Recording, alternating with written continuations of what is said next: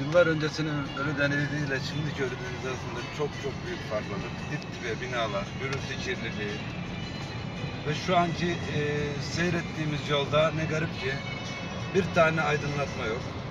Esnafın büyük şikayeti var. Büyük şehir olduktan sonra buradan gelen geliri tamamen Muğla'da kaldığını, buraya aktarılmadığını ifade eden esnaf, tabii kendilerine göre haklılar.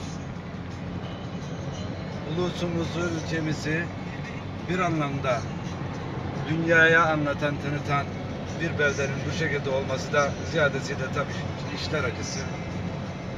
Şu an zaten Ölüdeniz'in, Fethiye Ölüdeniz'in denizle olan kısmını görüyoruz. Güzel bir varyant inişi var. Tatilci insanlara hayırlı tatiller.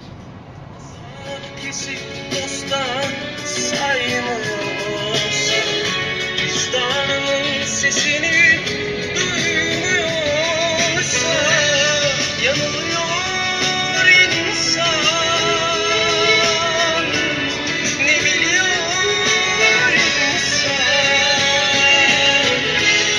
Ağlıyor. Karşıda gördüğümüz yer Babadağ. Muhtemelen turistlerin atladığı bir yer.